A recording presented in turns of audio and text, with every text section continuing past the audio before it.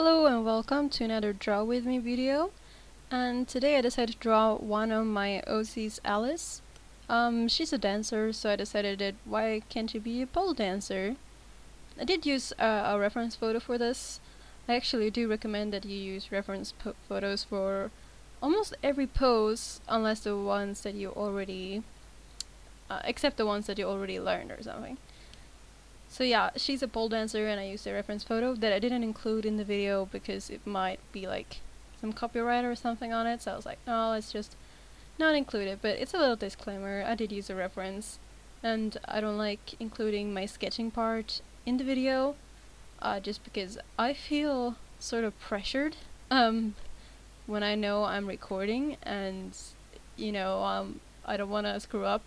Even if I could just delete the parts where I regret, like I could just include a part when I'm like, yeah, this is the good one, and I could have sketched like 10 other ones before that.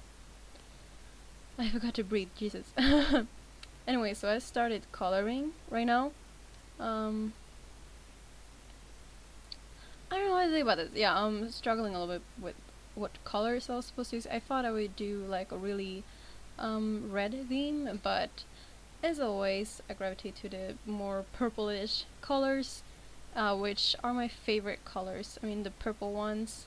I haven't really... Yeah, I do have another speed paint of Alice. I might have 2 speed paints of her, actually.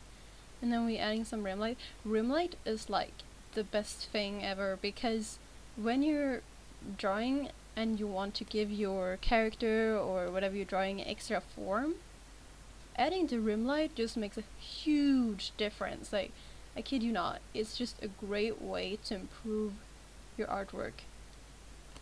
Now I'm like adding a little bit of details, I guess. I did merge my sketch layer to my painting layer so that I could get all the details that I originally wanted. And I think I'm mostly using the water tool here. Sometimes I'm using the brush tool and stuff. But yeah, oh, by the way, this is Paint Tool Sai, in case you can't tell. It's like one of my favorite programs. I basically only use Paint Tool Sai and Photoshop.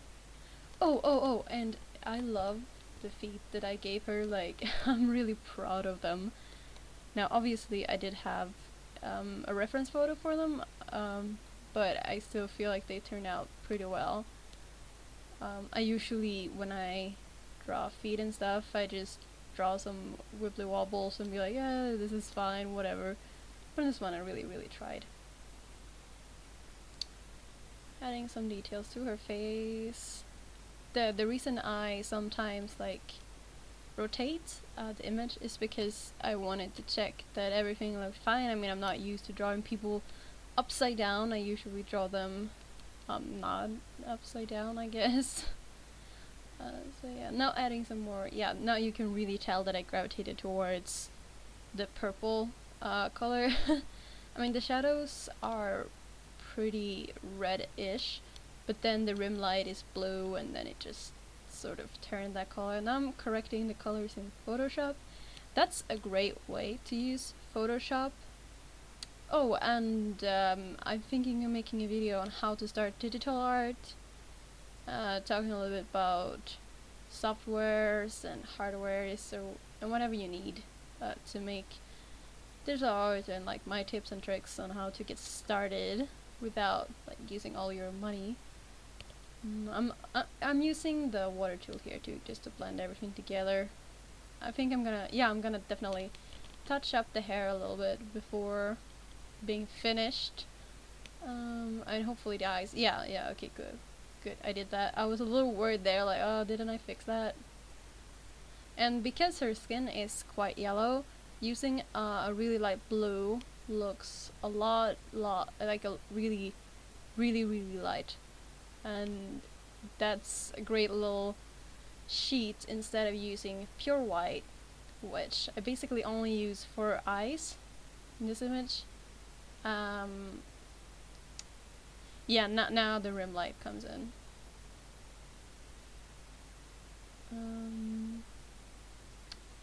fixing a bit there. I don't know what happened, if it's like the fact that it's really black right now, but I think it's gonna work out.